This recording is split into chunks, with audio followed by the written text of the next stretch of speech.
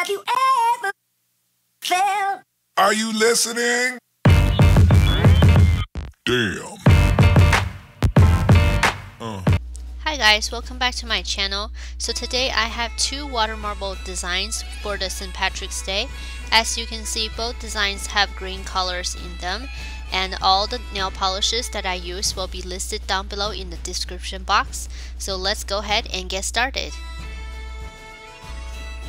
I'm always starting with room temperature filtered water, and go ahead and add in your polishes. In this case, I am using a dark green and gold, and just go ahead and build up the bullseye. When the polish is not spreading well, just go ahead and shake the cup to help it spread more. There is the bullseye, so let's go ahead and do the design. For this design, I'm just going to go back and forth, and the key is to not start from the outermost ring of polish because that's already dry.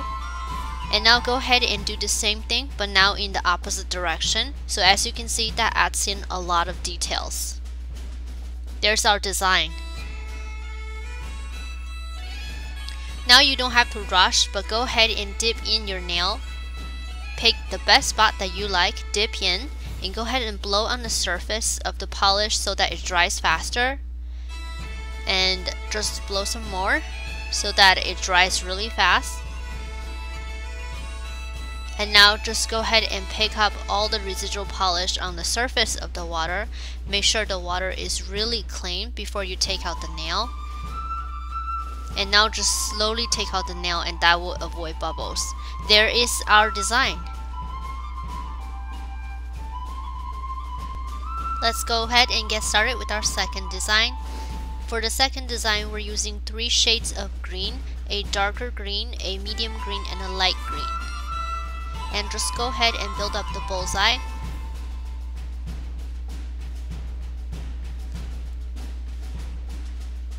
And again, when the polish is not spreading well, just go ahead and shake the cup a little bit so that the polish would spread.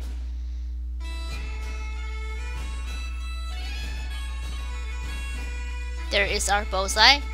And let's go ahead and get started with our design. For this design, we're doing it very simple because we're just doing a clover design. So let's go ahead and just do a 4-leaf clover.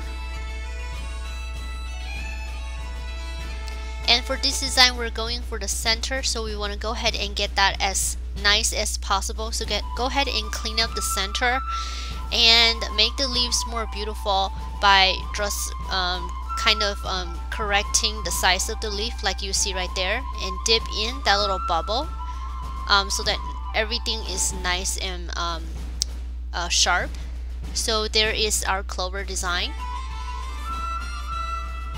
And go ahead and dip in, and we're gonna just go ahead and pick up the center.